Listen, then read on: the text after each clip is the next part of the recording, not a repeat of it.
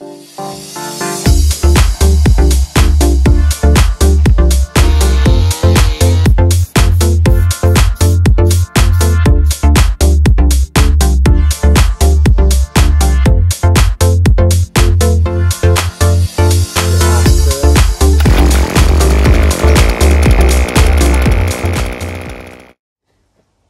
and welcome back to Try and Fix It.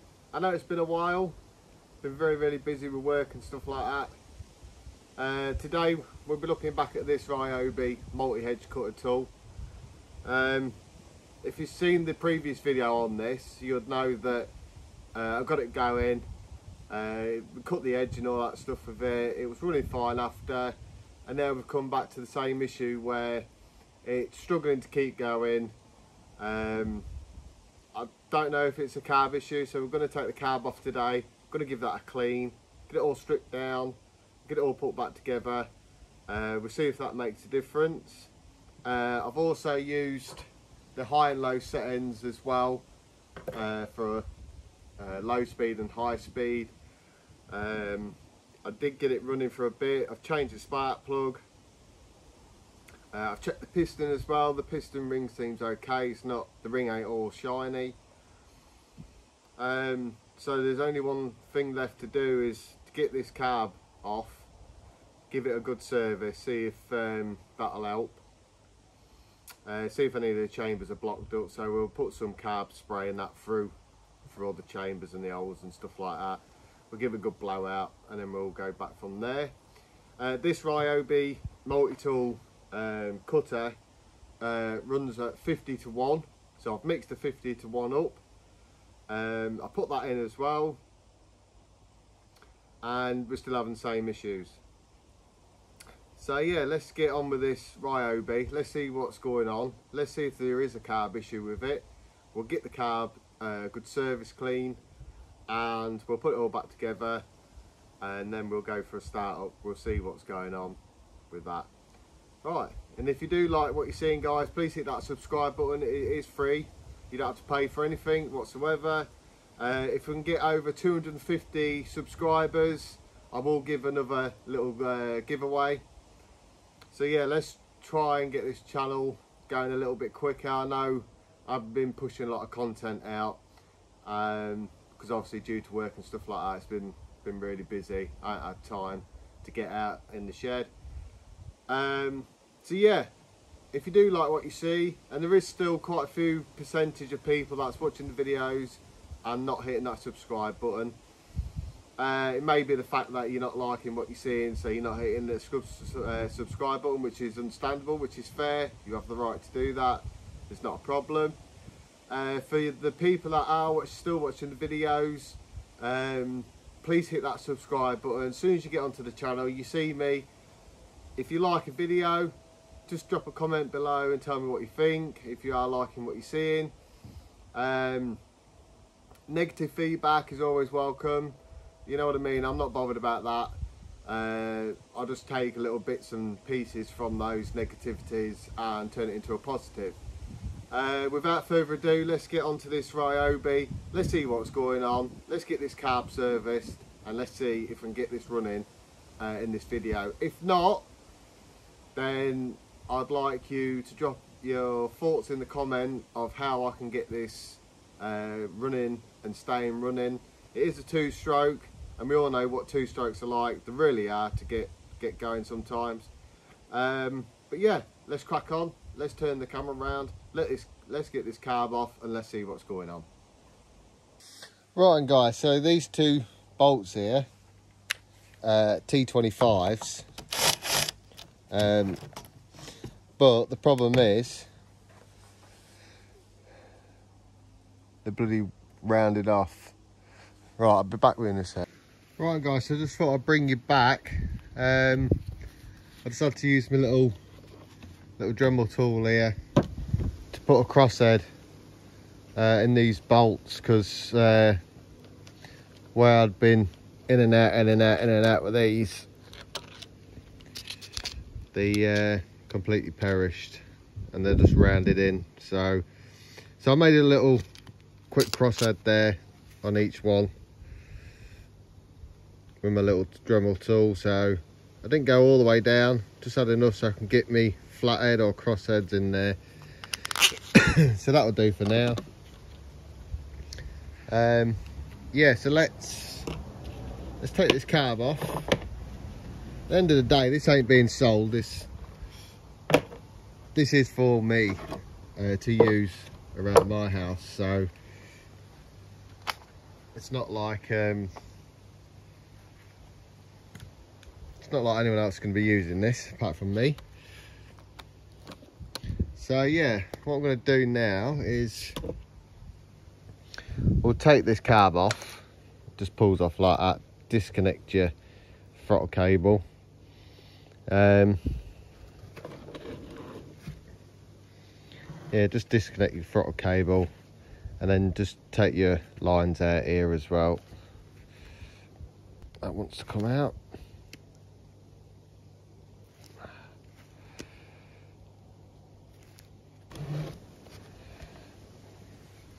Alright, so we just had to snip that off. These two pipes look quite squished on there as well. To be honest with you, don't think this is going to be the right cable, right carb for this machine.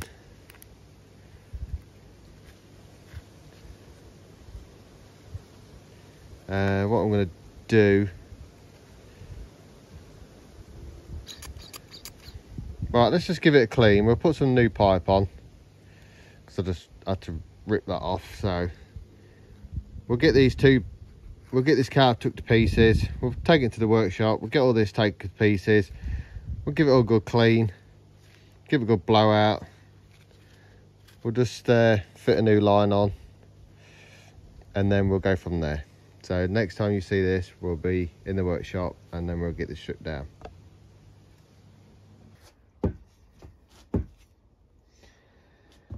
Yeah, so I'll show you this. If you've not seen this video before, I'll show you how I go about taking a carb apart. They're pretty straightforward, in all fairness. You just need a good fitting screwdriver.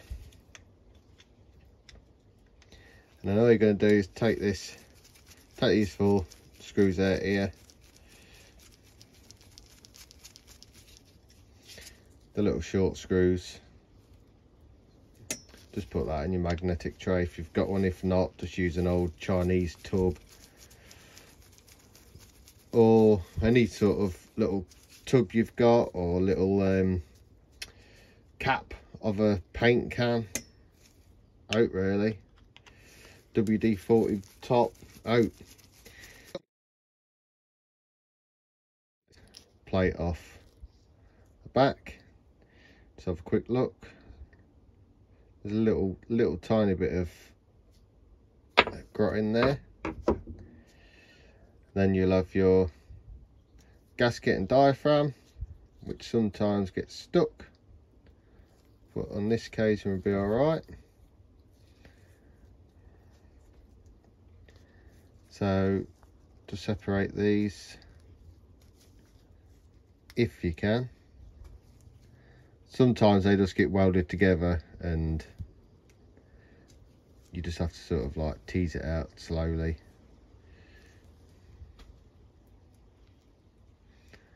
Just wanted to see if the diaphragm was saggy or like that, but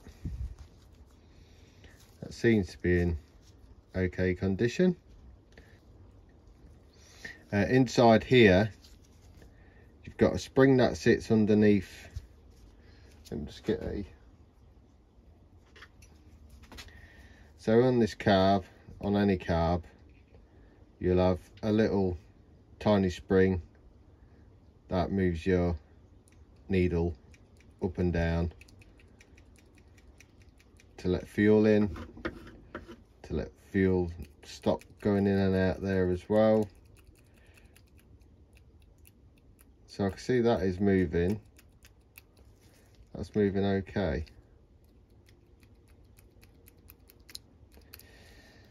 Then we'll go around to the primer bulb. these can be quite tough, so just crack them.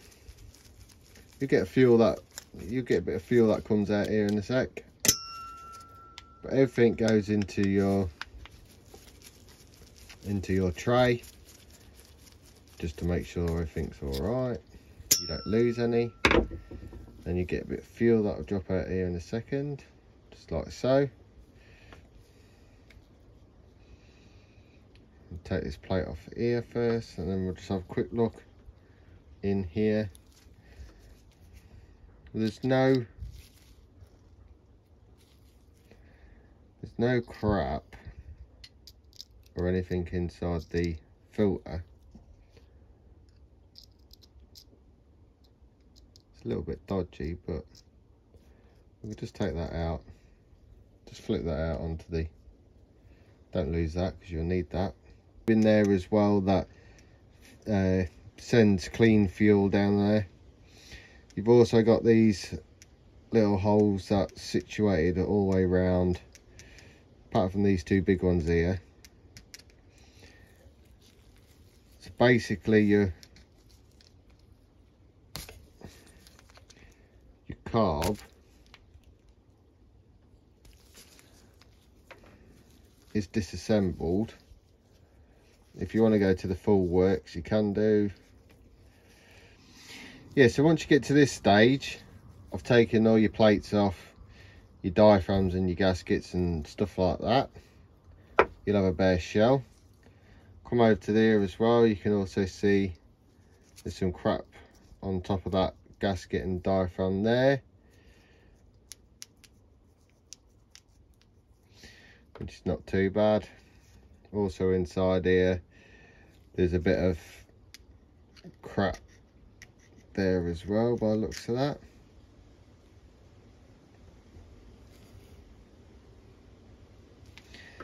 So all I'm going to do now is get some carb spray, put that over there. We'll move this tray out of the way. So I'm going to get some carb spray. I'm going to spray all this down. Then I'm also going to get my compressor as well, and then we're going to give it all a good blowout. If you've got some carburetor spray, it's good to use it on here. Just use some carb spray on this. Just do it in every single hole, all around all these vent holes and whatever else, you know, all through the tubes, everywhere. We'll give it all a good blowout. We'll come down here, we'll also blow the outlet hose as well. We'll also do that, what fills the carb up and stuff like that. We'll take this out here as well, which can easily come off. So that looks,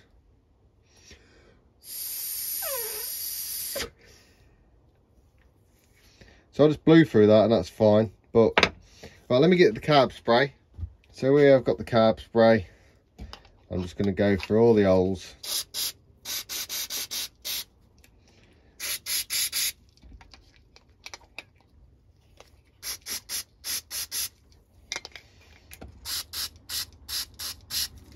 Just remember that all these holes do lead back out to another one, so just be careful. When you're doing carb spray, make sure you're just facing it all away from you, because the last thing you need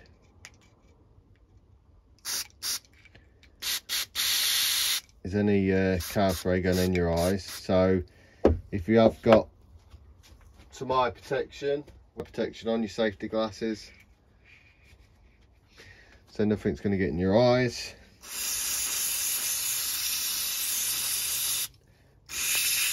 Give this a good clean out.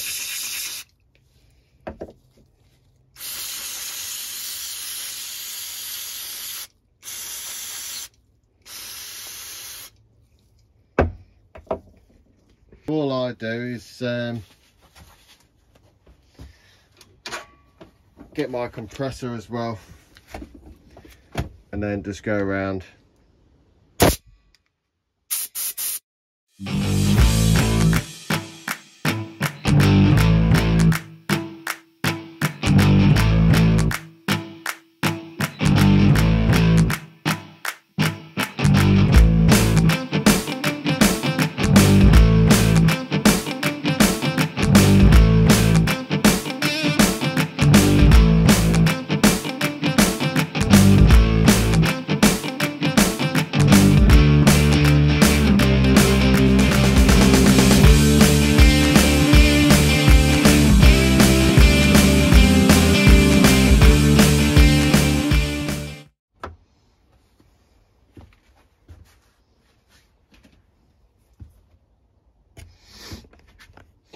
Right then, so I blew all that out anyway.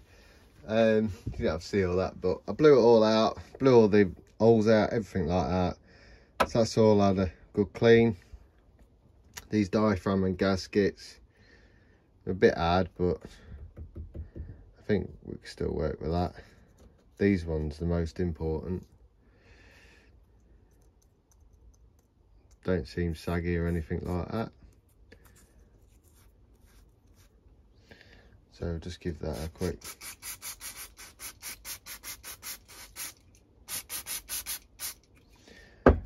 spray. Quick clean. Right, so I'm just going to do a reverse reroll.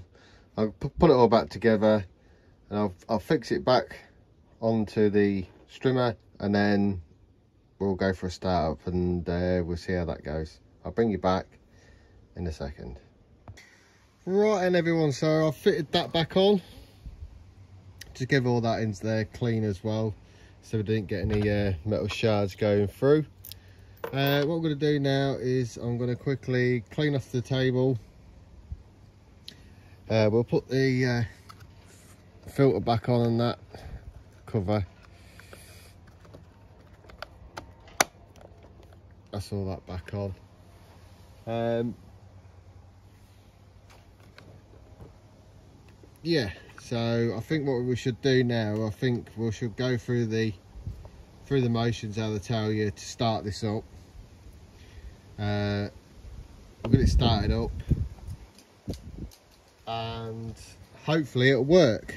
If not, then I'll probably leave the video there and wait to see if anyone else can help me out on how to get this thing going if it doesn't work.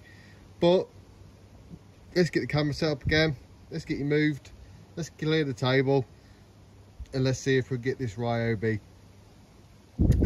multi-tool all working and running fine. Right, so I've got some 50-to-1 mix here. I've already pre-mixed that, and I put a little bit in the other day. That's when it was sort of working but wasn't. So I'll fill this tank back up.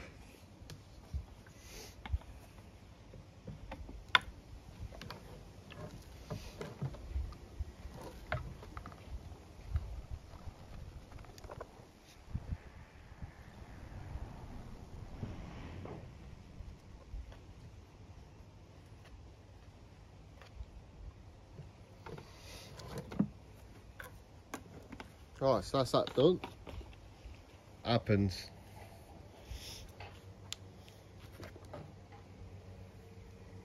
So you click your switch on, prime it 10 times.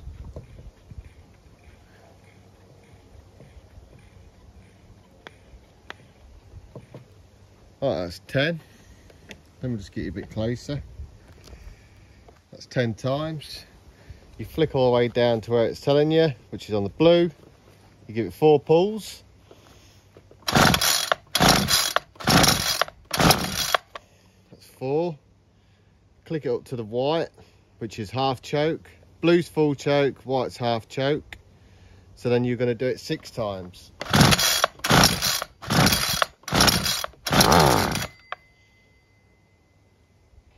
Nearly.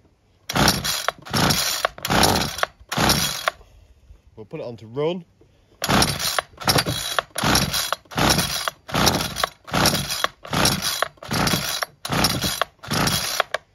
No, it's not doing it.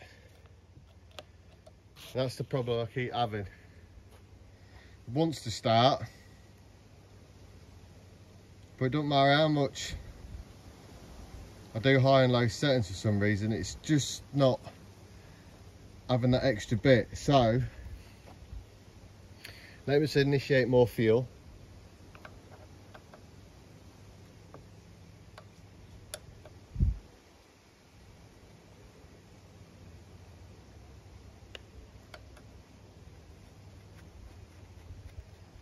We'll put the idle in a bit as well.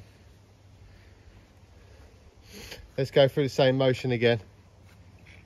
2, 3, 4, 5, 6, 7, 8, 9, 10. We click it all the way down. Do it 4 times.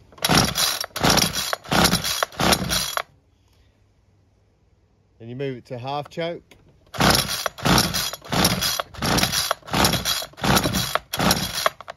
Nothing. Absolute nothing.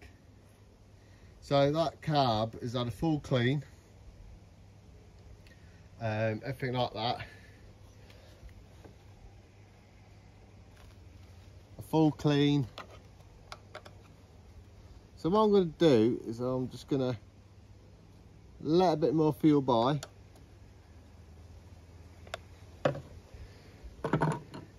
This is 50-to-1 mix, so it's more petrol than oil. It's only just to lubricate the engine, stop it from overheating.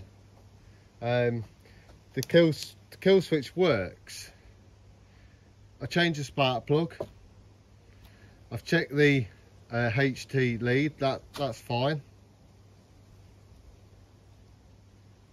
The only thing I haven't checked yet is compression, but I haven't got a compression tool.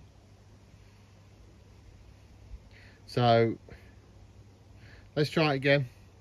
We'll give it a few more pulls than what it's saying on here. Just see if we can get a bit in there. If not, we'll spray some carb spray in the top or something like that. Just see if it'll kick into life. Right, so all the way down. 2, 3, 4, 5, 6, 7, 8, 9, 10.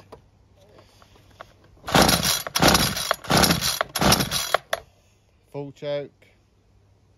Half choke 6 times, it's same, but I might do a few more.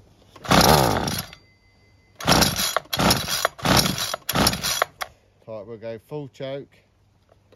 On run, sorry.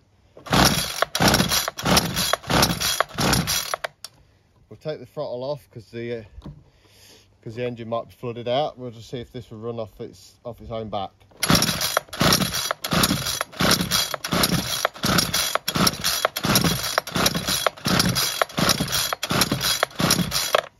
No, so it won't flood it out.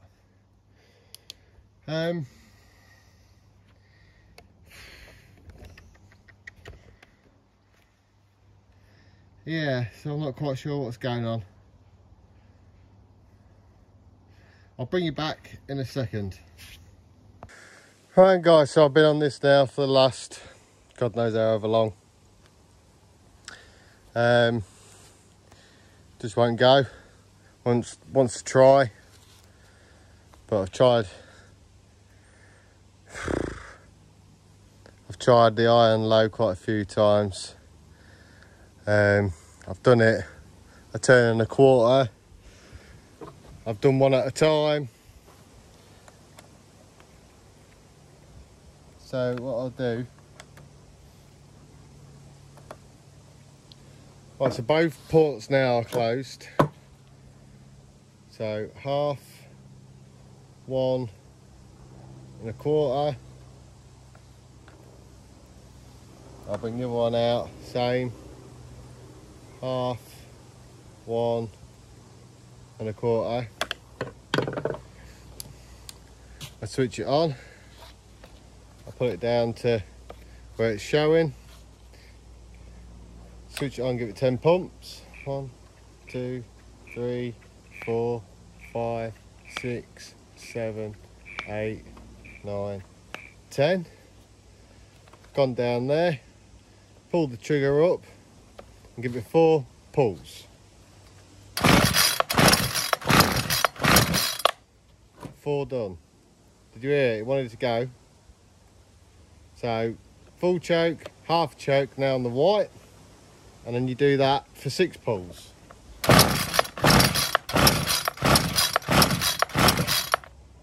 Nothing. And then it's supposed to run for 10 seconds and then you can flick it up to run, but it's not even doing that. Watch how many times I pull this.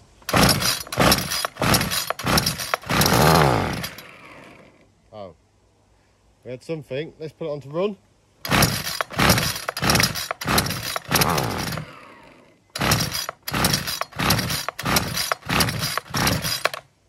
See, that's all it does.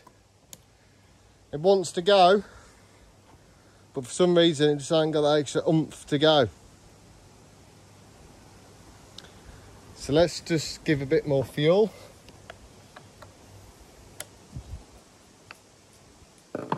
Right, so we give it a bit more fuel. We'll go half choke this time. Give it a couple of pumps. Right, let's try this time.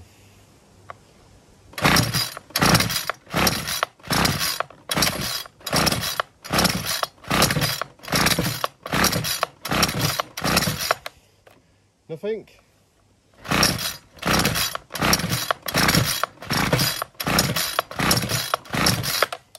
And nothing. Nothing again.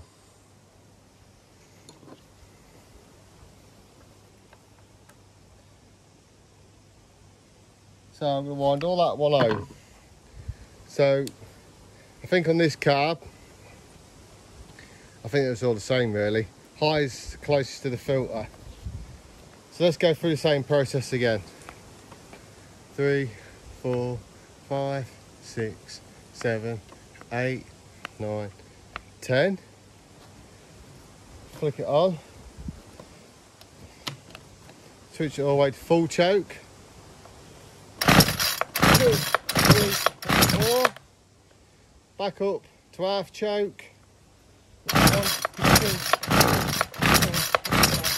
6. And after 6 pulls it should be running. But I'm considering that the compressions may be low. Let's just try a couple more times. So we'll put it on to run.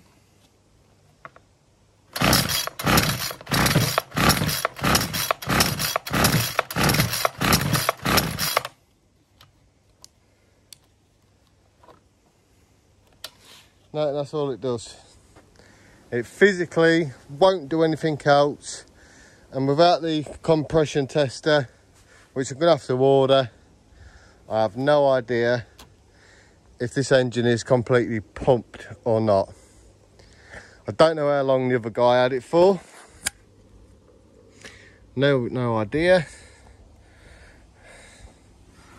But for some reason, this little 2-stroke engine will not start. It won't go.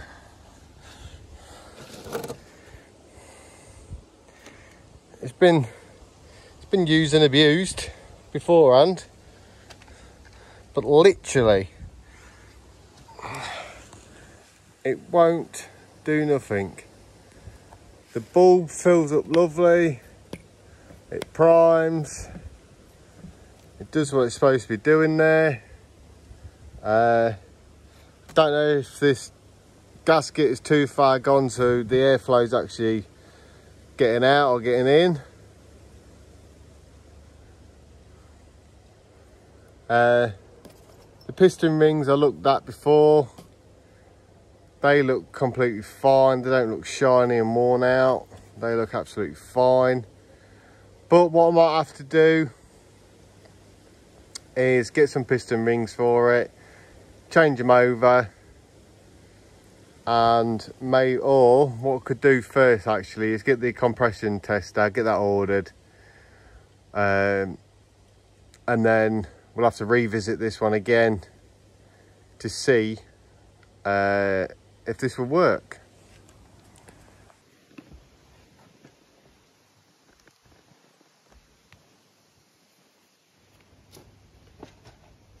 So everyone, after me spending quite a lot of time trying to figure out this, you see me do a carb clean on it, so I don't really know where else to go. I'm going to get a compression tester. I'm going to order one of them off Amazon. They're about 12 quid, about 12 UK pounds, and they're probably, I think, around about $20, something like that anyway. So yeah, I'm going to get one of them ordered. When that comes, it'll be a few days from now, after you've seen this video, so there will be another video coming back onto this Ryobi. I'd like to see all the comments below as well. Drop me a comment below to see what else I could probably test on this machine to see if we can get it up and running. The only thing I can do, and when it comes, is to get the compression tester. All you do is stick it in the top of the where your spark plug goes, and you give it quite a few pulls with your trigger fully engaged as well. So you pull the pull cord about 4 or 5 times to get a true reading. You can also do that again, it doesn't really matter. What else? The only thing I can think of, because when I brought this carb, it was only a cheap carb. So if anybody knows a link in the description where I can find a proper carburetor for this Ryobi engine, 2-stroke, then please drop me a link in the comment section below as well. Every little thing helps towards this machine get going again. I want this machine get going again, because obviously behind me you can see I've got big conifer bushes, I've got holly trees, I've got stuff that needs chopping down, but I can't get that done until this machine gets fixed, because it has a chainsaw end on there. It's got the also the grass edging cutter there as well, the strimmer part. It's also got a bush cutter with a blade on the end. It's got a hedge cutter on the end, which you've seen me use before. Prior to that video, it was working fine for a little while. There was nothing wrong with it. It would start up, pull up, it would run, work fully. But now it's just come to, I don't know if it's end of life. The engine might be kaput, I don't know. But if anybody can drop a comment below, help me out. So this one is classed as a fail so far. Yeah, just drop me a comment below, let me know what you think, how we can get this Ryobi engine working again. After this video's been out, I've probably already ordered the compression tester anyway, so I'll get that done. Yeah, if you like the video guys, please hit that subscribe button, also drop us a like down below. Please drop me a comment to give me a bit more information on how to get this going. Yeah, so thank you very much for stopping by, and I'll see you all in the next video. So take care, have a good bank holiday, and I'll see you all in the next one.